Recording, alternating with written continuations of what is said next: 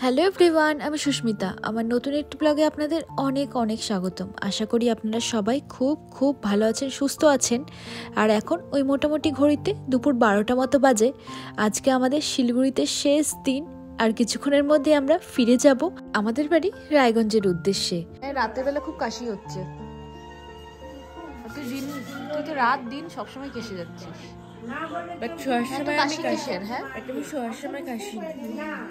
তোর সামনে ক্যামেরাতে দলিল ধরে আমরা কাশি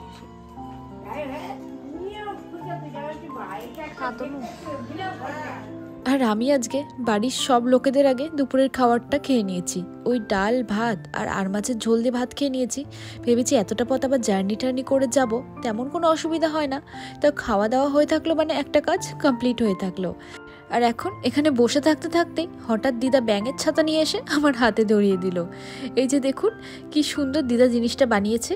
এটা কিন্তু আসলেই ব্যাঙের ছাতা। ব্যাঙের ছাতাটাকে নিয়ে এসে নাকি রং ঠং করে শোপিসের মতো বানিয়ে দিয়েছে। আগাগোড়ায় দিদার ওই গাছ লাগানো, গাছের পরিচর্যা করা এইসবের নেশা ছিল। তবে রিটায়ারমেন্টের পরে সময়টাকে আরও ভালো মতো করে কাটানোর জন্য মাঝে সাঝেই দিদা এত সুন্দর সুন্দর হাতের কাজ করে থাকেন। যেটা মাটি না, এই যে বসানোর জন্য মাটি মানে এইভাবে হয়ে গেছিল, বানিয়েছে সুন্দর। ভাবলাম যে কাটা লেভেল করবো, দেখি যে কাটতে গিয়ে যদি ভেঙে যায়। আর বললাম না দিদার গাছ লাগানোর প্রচুর নেশা রয়েছে। তো সেই দিদার ছাদ বাগানের সবেদা গাছের এখন আমরা সবেদা ফল খাবো। আর জানেন এই গাছটা আমি যখন কলেজে পড়তাম তখন দিদাকে কলেজ থেকে ফেরার পথে ওই শিলিগুড়ির হসপিটাল মোড় রয়েছে সেখান থেকে নিয়ে এসে দিয়েছিলাম। তখন তো গাছটা খুবই ছোট ছিল, আর এখন টবের গাছে এত ফল হয় যে বাড়ির লোক নাকি খেয়ে শেষ করতে পারে না। বড়টা আনি, বিদ্যা নিয়ে আয় তো বড়টা। একটা এখনো ব্যাগ পড়ে আছে, ওখানে আমি ঢুকেই চলে যাব, আমার জায়গা বেশি লাগে। নিয়ে আয় বিদ্যা বড়টা। ফোন আছে এখানে, নিয়ে আয় না তেরে। আর জানেন আজকে ভেবেছিলাম ওই মোটামুটি সকাল 8টা-9টা নাগাদই শিলিগুড়ি থেকে বেরিয়ে যাব রায়গঞ্জ যাওয়ার উদ্দেশ্যে। কিন্তু যে গাড়ি করে যাব সেই ড্রাইভার দাদা আসতে অনেকটাই দেরি করে ফেলেছে। এখন মনে হয় না ওই দুপুর 2-3টার আগে এখান থেকে বেরোতে পারবো।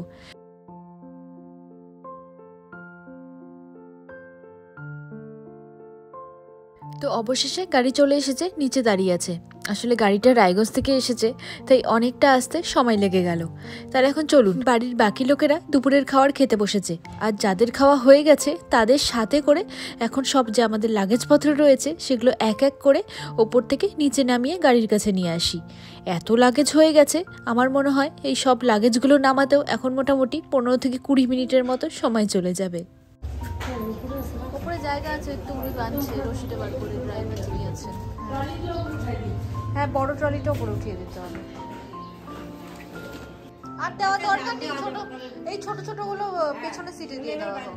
ছোট ছোট এটা ঢুকবে সুটগুলো। হ্যাঁ হ্যাঁ হ্যাঁ, সিটের মধ্যে ঢুকবে, ছিঁড়ে যাবে না তো?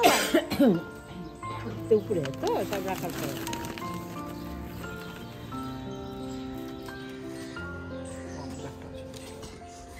লাগেজই লাগেজ, লোক কম লাগেজ বেশি। এটা পায়ের কাছে নিয়ে বসলেই হবে ল্যাপটপের ব্যাগটা, অনেকটা জায়গা আছে। না না ঠিক আছে, অসুবিধা হবে না, নাহলে সামনে লোক বসতে পারবে না ভালো মতো করে। ও হ্যাঁ, এদিকে জায়গা আছে। যেমন যখন তানির বিয়েতে গেছিলাম এরকম আমাদের গাড়ি ভর্তি, আমাদের বসার জায়গা নেই। হ্যাঁ, ওটা তো আরো বড় গাড়ি ছিল।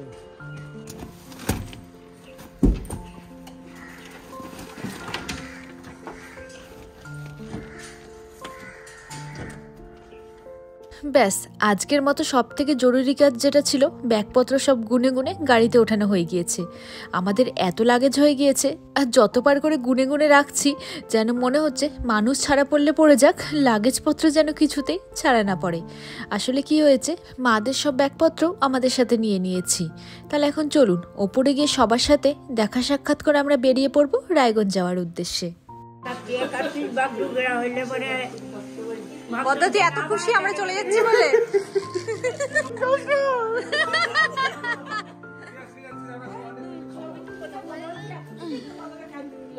হ্যাঁ, সিল্কি কাঁদিস না, আবার আসবো। বাবা হ্যাঁ, ওপরে দেওয়া হয়েছে মাল। এই হিয়া আমরা চলে যাচ্ছি কিন্তু। গুড্ডু বাই বাই করে দিই জানো তো ছোটি পর চলে যাচ্ছে চলে যাচ্ছে এখানে অটো দেখে যা দে না ও ওয়াও ও মাই গড না তুই আরেকবার পর দিদি তুই যাবে কান আমি তোর চোখে জলটা চাইছি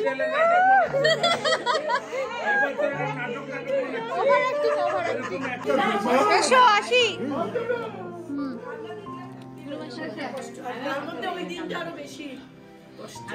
চলো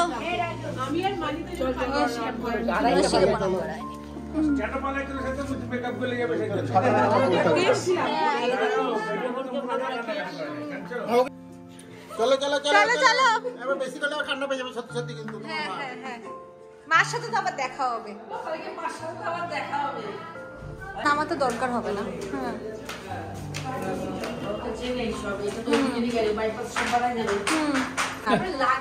লাগবে না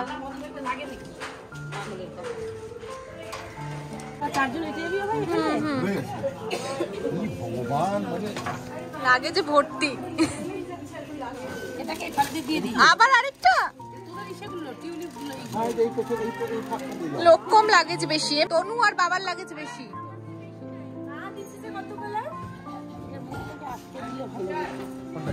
পড়বে না কিছু হবে না পড়বে না ওই তো বড় মামি এসছে বড় মামি ও আচ্ছা প্রণাম করে নাই বড় মামি চলে এসছে চল বস গাড়ির ভিতরে তুই সাইডে বসবি নাকি সাইডে বসবি হ্যাঁ আমি সাইডে বসি তুই সাইডে আমি এই সাইডে ও তো যাক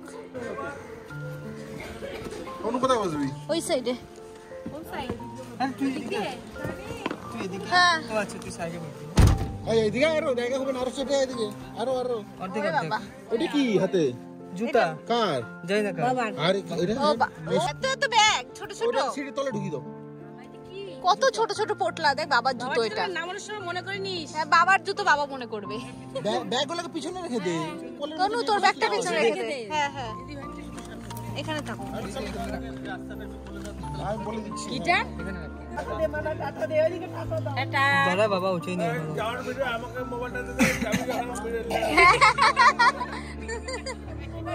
মোবাইলটা হয়ে যাবে নেদারল্যান্ডে চলে আসো সবাই মিলে নেদারল্যান্ডে চলে আসো হয়ে গেছে তাহলে ফ্লাইট থেকে তো আমাদের আগে না আবার 2 বছর পরে তোকে রেখে দেবো ওই ক্যামেরাটা কাঁপে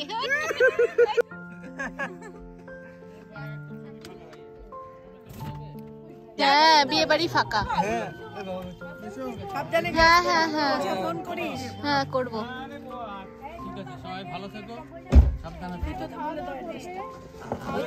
ওষুধগুলো খাবেন কিন্তু এই তোরা সিট বাই বাই হ্যাঁ মুখটা একটু থাক এই চলে এসেছি সবাই এই সবাই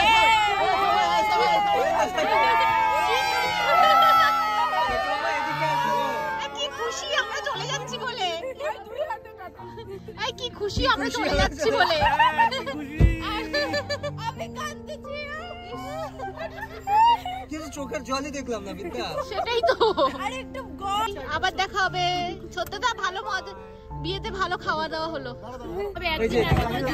এরপরে বিদ্যা সিল্কের বিয়ে বড় লোক হয়ে যাবি দিদা আসি দিদা নেদারল্যান্ডে চলে এসো ঠিক আছে আমাদের যদি কেউ নিয়ে যায় যাবো পানটা নিয়ে আসো পানটা পাওয়া যাবে না পান তো নিয়ে যাবো 2 বেড়া পান হ্যাঁ দুগা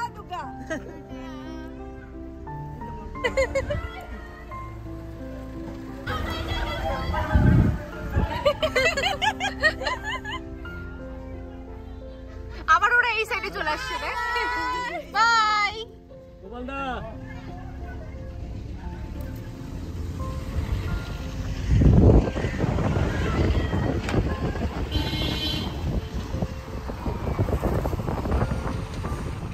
তো আপাতত সবাইকে টাটা বাই বাই করে আমরা বেরিয়ে পড়লাম আমাদের বাড়ির উদ্দেশ্যে। শুধু আসার আগে দাদুর সাথে দেখা করা হয়নি, কারণ দাদু খাওয়া দাওয়া করে আজকে একটুখানি তাড়াতাড়ি ঘুমিয়ে পড়েছিল। আর এছাড়াও বিয়ের একটা দিন এত অনিয়ম হয়েছিল, তো দাদুর শরীরটাও ভালো ছিল না, তাই আর দাদুকে ডাকাডাকি করলাম না। তাই দাদুর সাথে দেখা না করেই বেরিয়ে আসতে হলো। ঘুম থেকে উঠে নিশ্চয়ই আমাদেরকে খোঁজাখুঁজি করবে। তো আমাদের সাথে বাবারাও যাচ্ছে, তবে মা 2 দিন পরে আসবে। ওই আরও কিছু বাড়ির কাজকর্ম রয়েছে, তো মাসিকে একটুখানি সাহায্য করে তারপরে আসবে। তাহলে এখন চলুন, এই শিলিগুড়ি শহরটা পুরোপুরি ছাড়ার আগে রাস্তার সাইডে দেখুন কি সুন্দর সারি সারি চা বাগান দেখা যাচ্ছে। তো সেই চা বাগান দেখতে দেখতে আমরা বাকিটা পথ এগিয়ে চলি।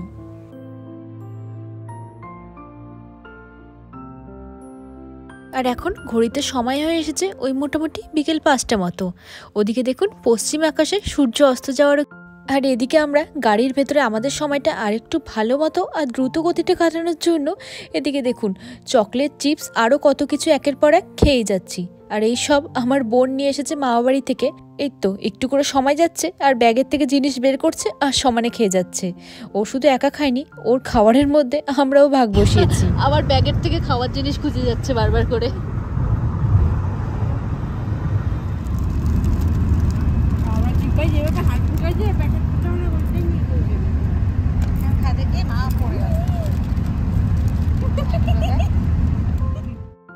তো এইভাবে এখন খাওয়া দাওয়া করতে করতে সামনে দেখুন ডিমের কুসুমের মতো সূর্যি মামার অস্ত দেখতে দেখতে বাকিটা পথ আমরা এগিয়ে যাব।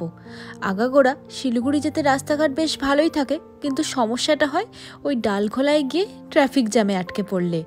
জানেন, একবার শিলিগুড়ি থেকে মানে এই কলেজে পড়ার সময় বাড়ি যাচ্ছিলাম বাসে করে। ওই সকাল 7টার বাসে উঠেছিলাম, ওই বাড়ি মোটামুটি দুপুর 12টার মধ্যে ঢুকে যাওয়ার কথা। এখান থেকে গাড়ি করে 5 ঘন্টার মতোই লাগে।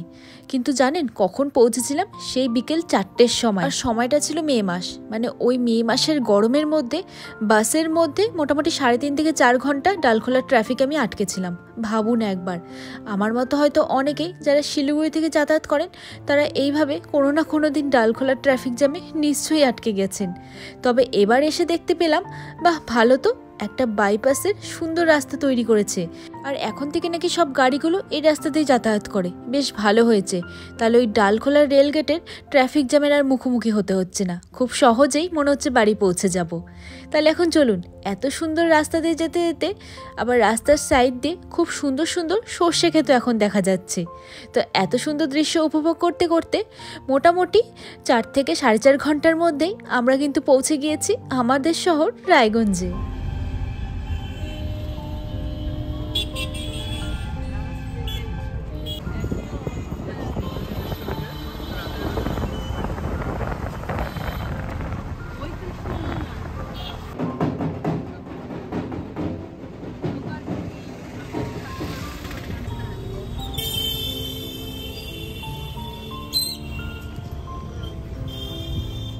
নিজের জায়গা, নিজের শহর, আর সেই শহরের চেনাশোনা রাস্তাঘাটগুলোতে যেতে বেশ ভালোই লাগে। আর এখন সবার প্রথমে আমার বাবার বাড়িতে একটুখানি ঢুকবো। যেহেতু যাওয়ার পথে আমার বাবার বাড়িটা আগে পড়লো, তাই ভাবলাম বাবা, বোন আর সব যে লাগেজপত্র রয়েছে সেগুলোকে নামিয়ে দিয়ে তারপর আমরা দুজন বেরিয়ে যাব আমার শ্বশুর বাড়িতে যাব। এখন না আর বাড়ির ভেতরে ঢুকলাম না, কালকে না হয় সকালবেলা একবার এসে বাড়ির বাকি সবার সাথে দেখা করে যাব। কিরে, সবই কি আমরা টানবো নাকি? যাচ্ছি তো।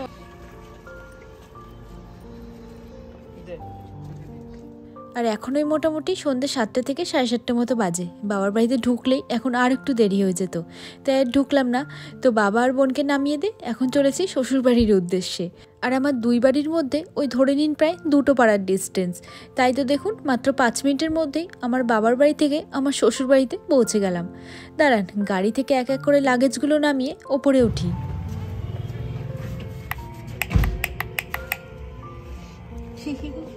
অনেক কটা বাজেছে, অনেকবার।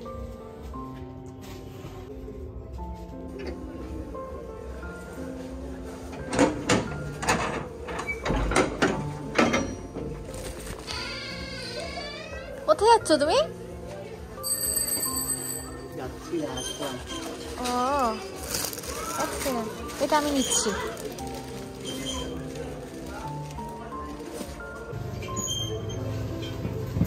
তুমি রেখে দাও, আমরা নিয়ে যাচ্ছি। হ্যাঁ, একবারে যাবে না। আমি ধরবোটা।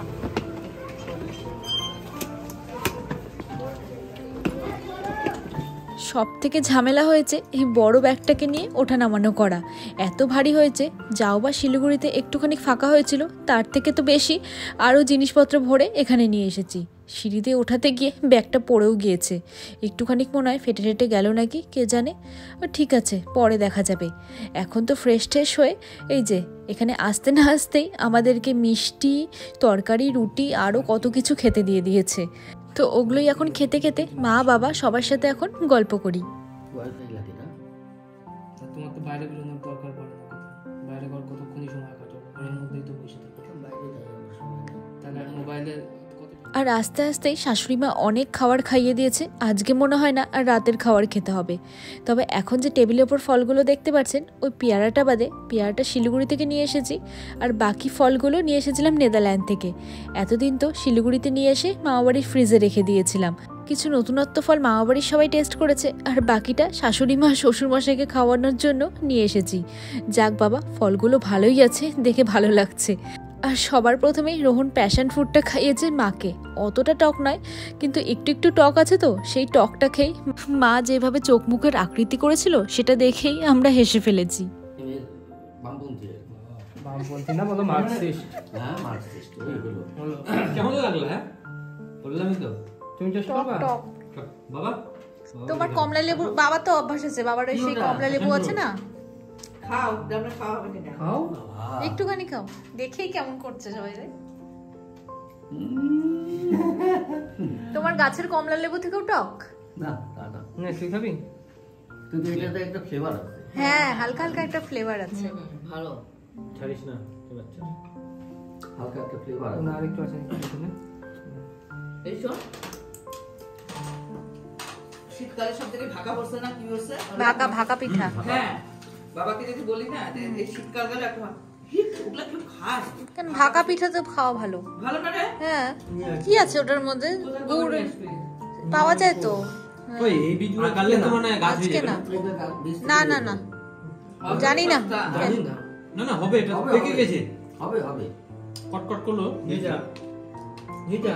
সত্যি হবে। ড্রাই নাশপাতি অনেকটা। এটা দেখিস লেন্সটা কি বলে, গুড লেন্স।